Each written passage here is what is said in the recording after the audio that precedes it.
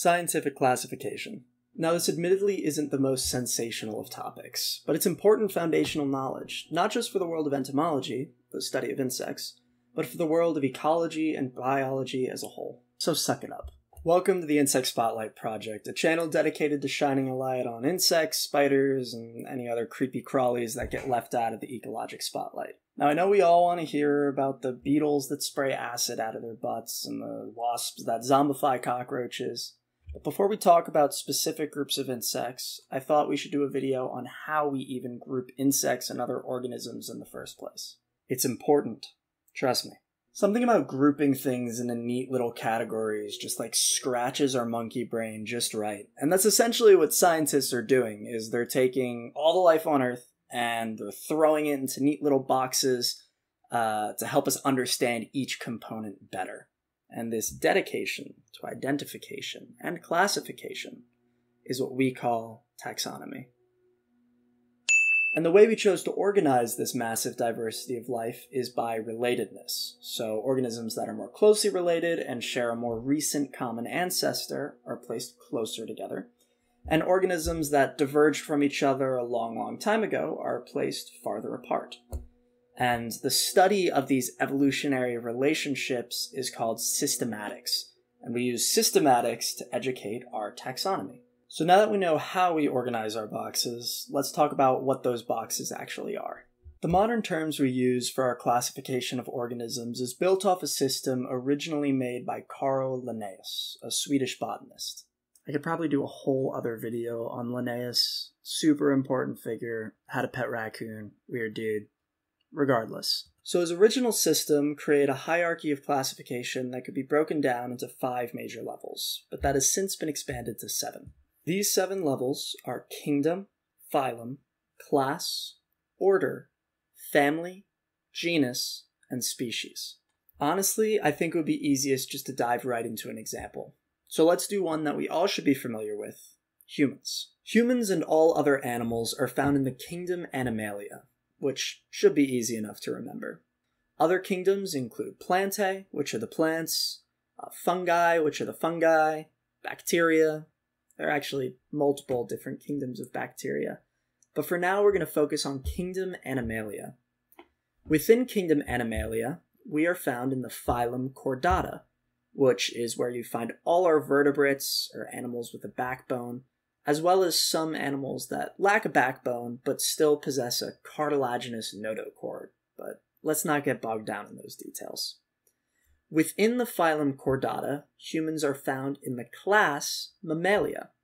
Other classes in Chordata include aves, which are the birds, reptilia, which are the reptiles, etc. But we are found in the class Mammalia, which, as you could guess, are the mammals. Within the class Mammalia, humans are in the order Primates, which are exactly what it sounds like. Other orders include Rodentia, which are the rodents, elephants have their own order, etc. We are in the family Hominidae, which is where you're going to find all our great apes, such as chimps, gorillas, and orangutans, and us. Our genus is Homo, of which we are the only extant or living species, and our species is Homo sapiens. Now, you may have noticed that our species name includes our genus. This is what we call binomial classification, where the first part of the species name is the genus, and the second part is what distinguishes it from other members of that genus. Let's do one more example quick to make sure we have it. We'll try it this time with the monarch butterfly, since this is an insect channel and all. Monarch butterflies are in the kingdom Animalia as before, but this time they're going to be in the phylum Arthropoda, which is where you're going to find all our exoskeleton creepy crawlies. Within the phylum Arthropoda, they're going to be in the class Insecta, which are our insects. Other classes in this phylum include Arachnida, which are the arachnids, Crustacea, which are the crustaceans, millipedes have their own class, centipedes have their own class, etc. Within the class Insecta, butterflies and moths are the order Lepidoptera, and within Lepidoptera, you're going to find monarch butterflies in the family Nymphalidae, which are the brush-footed butterflies. So family is where we start to get a little more specific.